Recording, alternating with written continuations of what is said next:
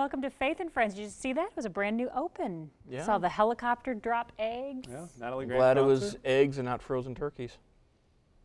That's Thanksgiving's promotion. Well, we hope you enjoyed all of those things that we talked about. It sure is a lot of fun to be able to share the many exciting things that ministries around this area are doing right here on, sharing that right here on Faith and Friends. We also hope you enjoyed last week's episode of Viral Truth. We're happy to be back with you this week as we get ready to say goodbye to April and hello to May. I say it every month. Is May a friend of yours? You're saying May is a friend of mine because the grass is green and the flowers are coming out and the sunshine is brighter and it just makes me happier. I always find it unique that you have April, May, and June, 3 months in a row, which also can be names of females. That's a good point. Or streets, as is the streets. case in some Lima neighborhoods. Different female names that I've noticed. That is true. There's a June Drive, I think, somewhere. There you go. June Court, I think, is near my house. Well, a few notable things taking place in May that you may want to be a part of. Saturday, May 7th, Prayer Flight Ohio is sponsoring a prayer, planes, and pancake fly-in at the Allen County Airport. Lisa Crump, who works with Shirley Dobson on the National Day of Prayer Task Force, will be the speaker. All are invited. The event, again, is May 7th from 8:30 a.m. till noon. Mother's Day, May 8th, and do you know a mom who would deserve this? Dr. Michael Carpenter of Dental Excellence in Napoleon announcing the first Mother's Day Makeover Contest. You're invited to nominate a special mom to win an Extreme Smile Makeover. Extreme Smile. The winner will receive any restorative and cosmetic dentistry needed to make her smile healthy and beautiful, as well as professional hair, makeup, and a new outfit. To register, you need to visit happy-dentistry.com and be ready to share the story of why your nominee deserves an extreme makeover. Now that's going to be kind of neat. You were smiling through that whole story. I was. The deadline is May 8th. Now, if I smile too much, people say, oh, her smile's too good. She doesn't need that. Well, let's jump into this week's show the way we always do with Scripture. It's our final week to focus on the character trait of perseverance. Ephesians 6:16 through 18a tells us, above all, taking the shield of faith with which you will be able to quench all the fiery darts of the wicked one, and take the helmet of salvation and the sword of the Spirit, which is the Word of God, praying always with all prayer and supplication in the Spirit, being watchful to this end with all perseverance and supplication. Certainly some very fiery imagery in that verse. You know, so often the Bible uses imagery like that, uses battle imagery, uses, you know, taking up armor and defending yourself, and that all goes back to this idea we've been talking about all month long about perseverance. Yeah, and prayer and supplication, that's what it says at the end of the verse. We need to be fighting through on our knees in prayer and supplicating and bringing our requests before God because we can't do it on our own. We need His help to get us through. Well, earlier this month, the village of Elida saw a major population boost for just 2 days as the Converge Youth Conference converged on the Elida Fieldhouse and the high school. It was the 4th year for this event. Jennifer was there and quite simply says, it was amazing.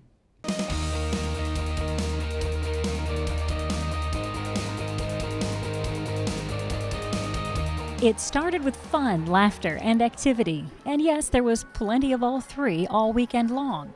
But that's not what the Converge attendees are thinking about these days.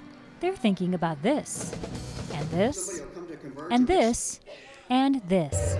Worship, workshops, challenging keynote sessions, and an opportunity to give back. This is Converge 2016. A brand new location allowing for record attendance, this 2-day event is now 4 years old. Converge, a youth conference for 8th through 12th graders that this year brought in attendees from all throughout Ohio and several neighboring states and even Texas. Matthew Ocker and the leaders from Evangelical United Methodist Church in Greenville brought 24 students. I think what makes Converge so special compared to other events is that there's that practical aspect of ministry. The Love Lima initiative where kids are going all over the streets dispersing 70,000 pounds of food. Not many events that you go to have quite that opportunity where kids can actively be a part of the ministry and seeing that they can go in their own communities and do the same thing. And after a Friday night filled with music, worship, and strong biblical messages, the schedule on Saturday did include that event, Operation Love Lima. Groups of teens going out into the community to serve the people of Lima with nourishment, both the physical and spiritual kind. I've worked with our teens here for, I think, 3 to 4 years now, and what I'm seeing in the society that's coming up is there's a lot of self.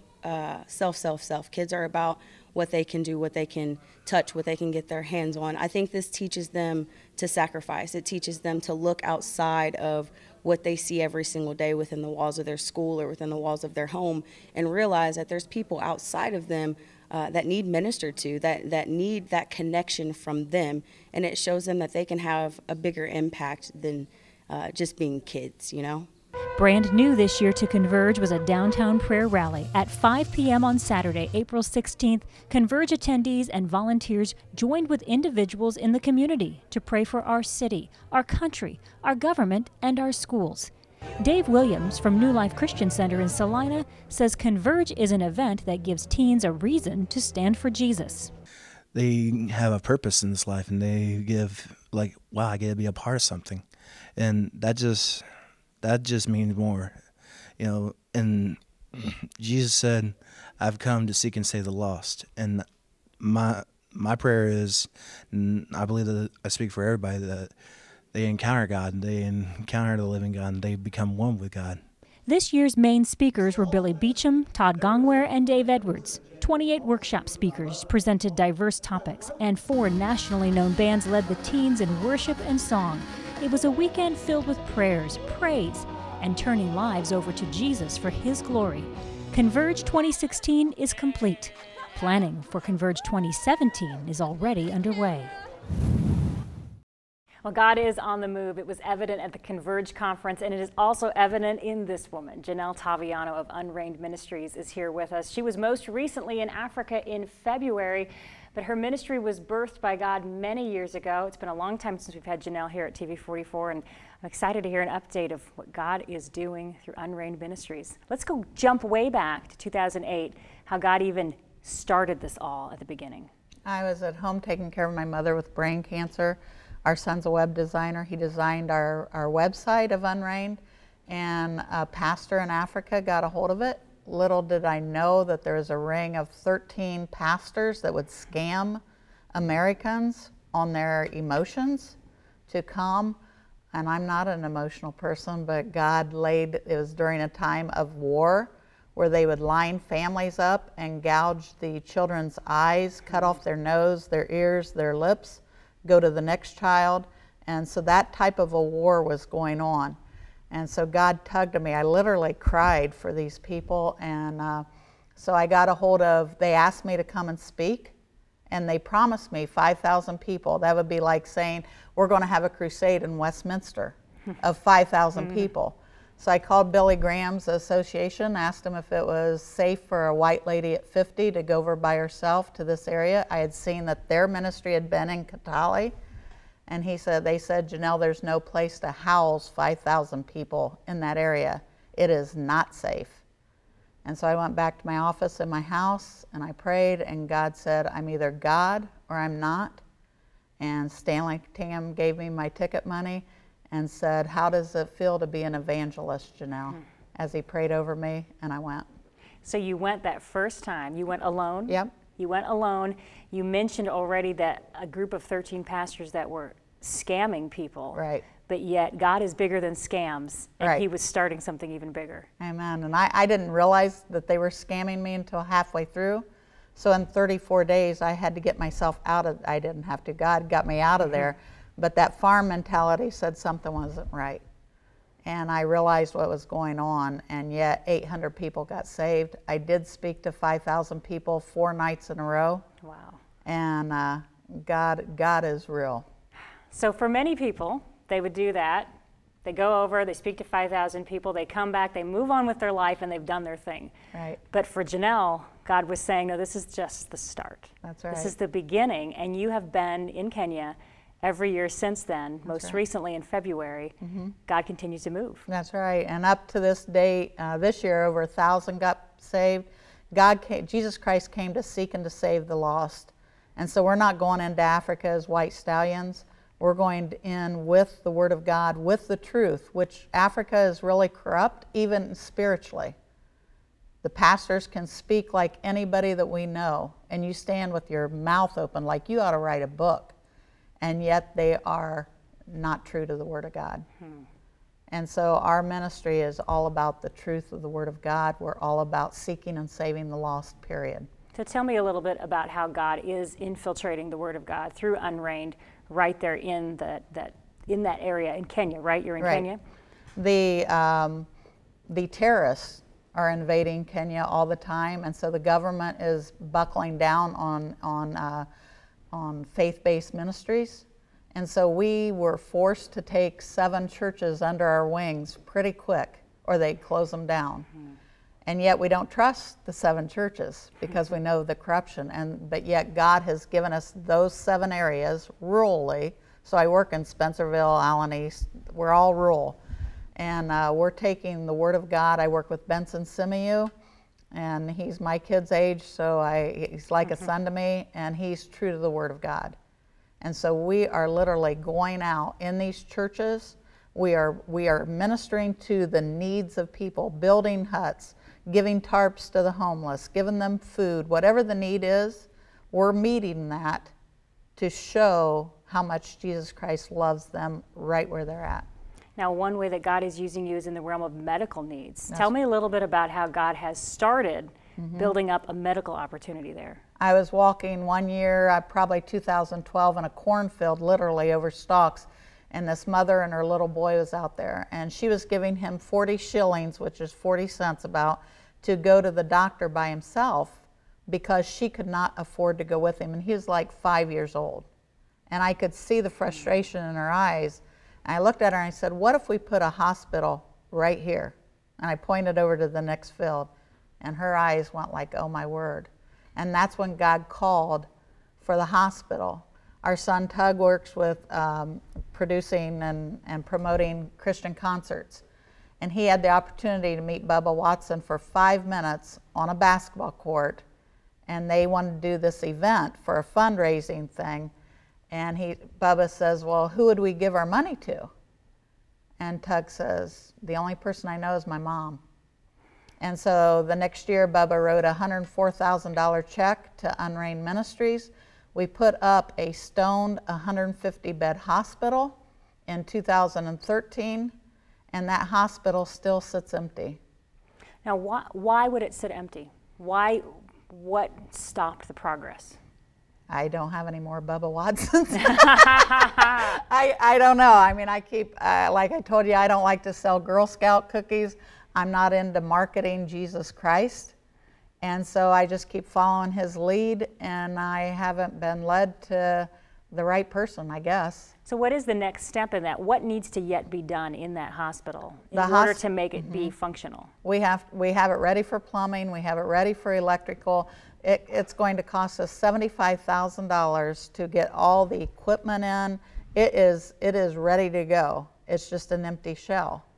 And yet God let me 2 years ago lay in bed and hear wailing.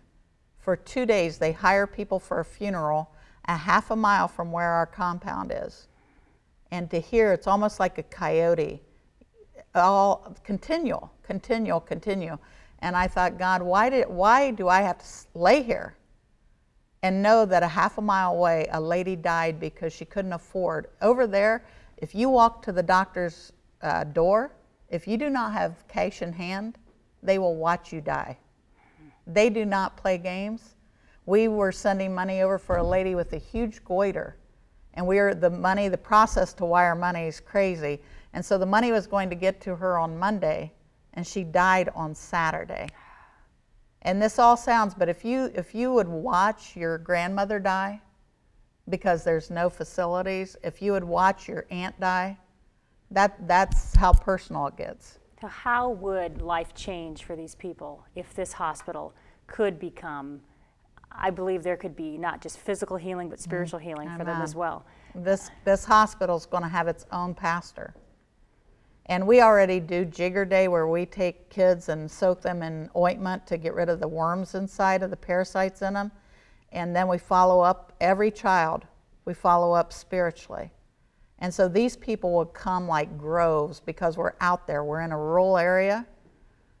Even doctors from the U.S. came and used our facility and left $4,000 cash because he said, you're on it. You see the need. This is what this area needs. And so the life-changing is these people can't afford. They don't have a dollar. They can't even afford. They'll sell their daughters for $1 for prostitution to feed their family. So they don't have the dollar to send them for physical help. And so this is so crucial to help them, but not only medically. This is going to open up the kingdom of God wide. It's like he's given us a wound that he can heal. All right, hold that thought. We are out of time for this show, but we need to hear more from Janelle. So stay with us. Be sure you watch in weeks to come. We're going to have Janelle back on to tell more about the story about this hospital. In the meantime, you need to go to unreigned.com, and that's where you can find out more information about everything that Janelle is talking about now. We'll be right back after this.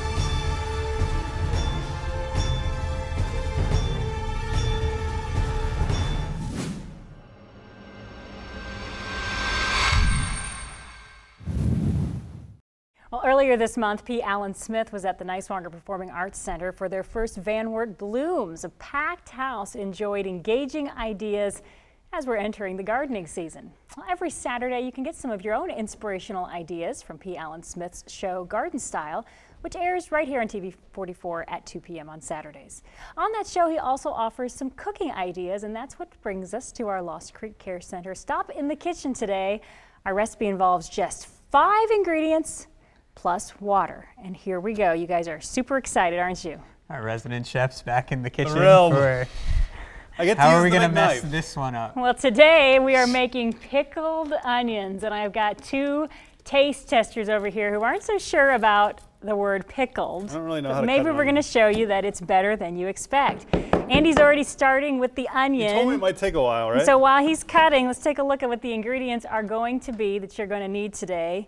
1 red onion, as Andy is working on already. Did I do it right? Also going to need 1 tablespoon of sugar, 2 tablespoons of salt, a half a cup of red wine vinegar, half to a 3/4 a cup of cold water, and some hot sauce. All right, guys, time to get going. No, wait, don't do that yet. Hold on. We have to cut. No, that's good. Stop right where you are. Okay. And we're like 5-year-olds. Now, don't move. Now you need to cut that onion cut it long ways into strips. Nope, the other way.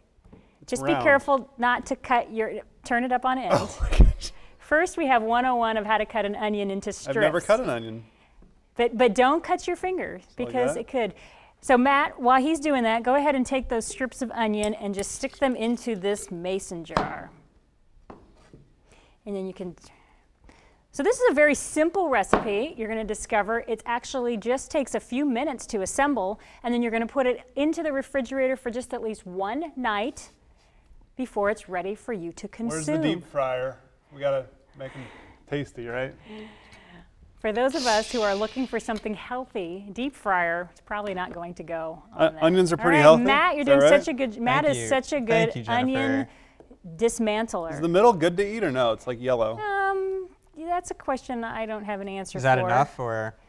Well, you can never have too many pickled onions. That'll be it. So that's the first step. Cut the onion into strips. That was easy. And put it in the jar. All right. Very next step is to add in the salt and the sugar. So we're actually using Himalayan salt today. That's why it's pink. Himalayan. So we need 2 tablespoons of the salt, and P. Allen Smith requests like 1 kosher. tablespoon? Yeah, we're working off of not so accurate measures today, but you know, that's how. We're normally very precise around here. Yes. So 2 tablespoons of the salt. All right. Next we need 1 tablespoon of sugar. Can do that.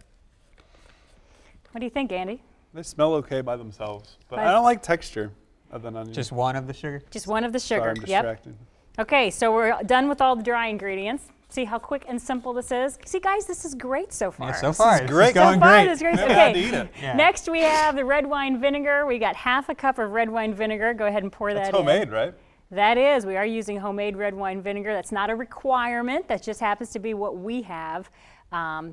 Vinegar, of course, is a key element in any sort of pickling. And then we need to add in about a 1/2 to 3/4 of a cup of water. We just want to, why don't you just get that so that that mason jar is about halfway full with the water.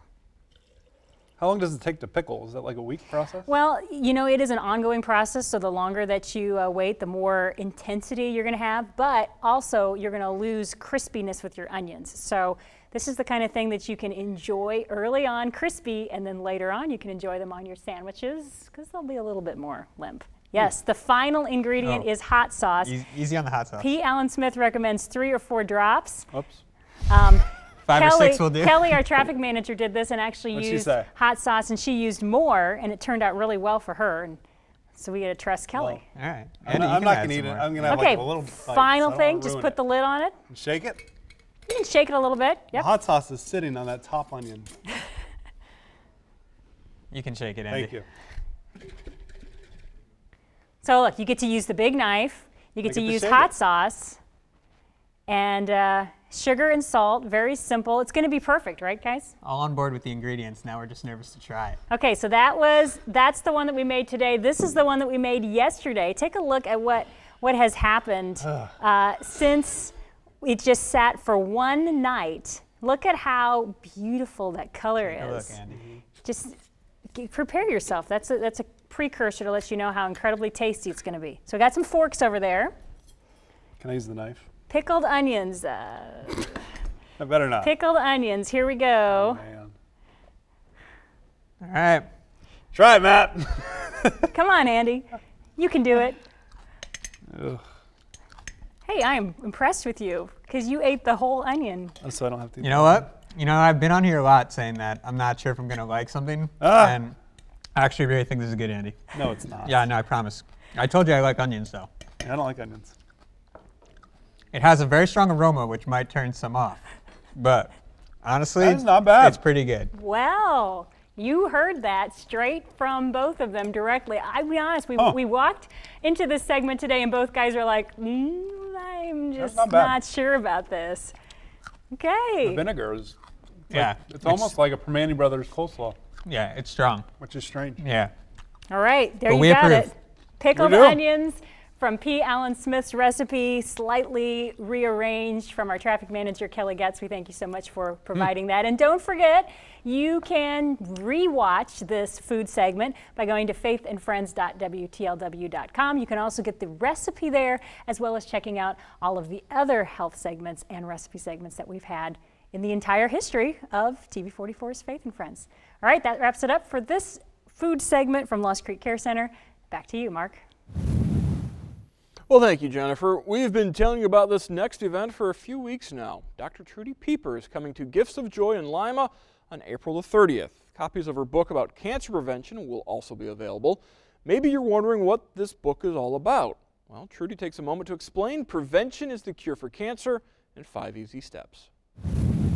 If you understand why you get cancer or how it happens, it makes it easier to prevent. And there's 2 reasons you get cancer. One is that your immune system is not functioning at its level. An immune system is always built by good choices of food. And the second is that you have free radical damage.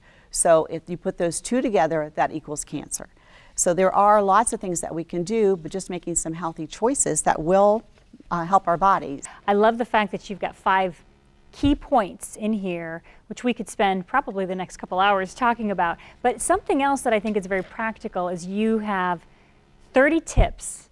30 tips, and let's talk about, we've got 10 of those that we could focus on quickly. Yes. Just simple daily changes. I want to make it easy so everyone can understand that there's something everybody can do. And in the book, there are actually 30 tips, one for every day. So if you do one of these every day of your life, you are going to help prevent cancer. And they're all easy things. The first one is 10 almonds. Eat 10 almonds every day. They have anti-cancer properties, and they're great essential fatty acids. The next one is garlic. Put some zest into your food. Research shows that it will prevent cancers of the digestive system. And here's my favorite, green tea. 3 glasses of green tea every day inhibits cancer cell growth because of the antioxidants that are in them. Smile until your face hurts. We forget about how easy it is to smile, but smiling makes endorphins, and endorphins boost the immune system to create more T and B cells, which are white blood cells, and are natural cancer killers in your body. Tomatoes, it's garden season. You've got your plants out there, haul those tomatoes in, slice them up and eat them. They contain lycopene, and lycopene cuts the risk of cervical, lung, stomach, and prostate cancers. Prayer warrior, here's the one we all love. We know we need to pray. This is a reason to pray more. Praying creates a state of serenity that actually slows cancer growth.